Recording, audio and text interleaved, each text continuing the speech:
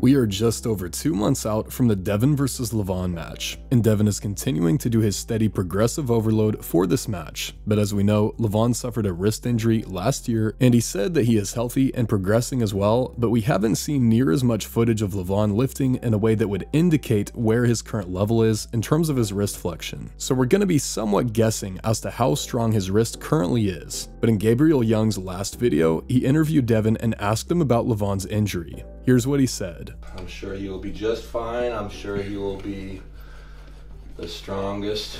I won't be surprised if he's the strongest he's ever been. It'll surprise me if he's not.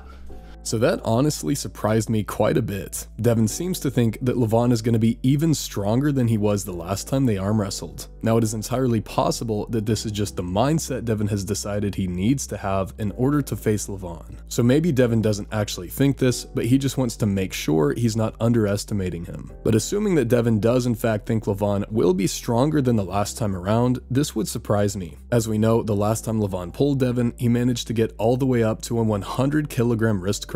And this is an amazing lift, and it proved to be very effective in the match. But after this, when LEVAN pulled Ermes, it already seemed like his wrist wasn't quite as strong as it was before. At that point in time, he was struggling to wrist curl 90 kilograms. And of course, you would assume that after his wrist injury, his max wrist curl would have only gotten weaker beyond that. And he's only been healthy for a little while now. So to me, the idea that he's not only going to get back to his peak level of the 100 kilogram wrist curl, but surpass that after nearly a year-long break from hard training seems pretty unlikely. But let's be honest, if anyone can do it, it's LEVAN. And if LEVAN somehow does surpass his peak level, DEVON might just have no chance in this match. DEVON has talked about how his measurable lifetime peak was for his match against Dennis. And now he's just hoping to be around 3 to 5% stronger than he was against Dennis. So maybe DEVON can end up being 10% stronger than he was the last time he faced LEVAN if everything goes absolutely perfectly for him. But if LEVAN himself ends up getting 10% stronger at the same time, DEVON is likely going to get totally steamrolled again. But when you compare the rate of progression there, I don't think that's going to be what happens. I think it's pretty safe to assume that DEVON has closed the gap between him and LEVAN at least a little bit. DEVON has been going hard this entire time, and LEVAN has been in rehab mode for the majority of it. But to be clear, I definitely am hoping that LEVAN isn't way weaker than he was in the past. What I'm hoping for in this match is that the best possible circumstances line up to make this the greatest match of all time. I'm hoping that LEVAN matches his peak form from the past and that DEVON is slightly stronger than his peak form from the past. I think this is the exact recipe we need for an all-out war of a match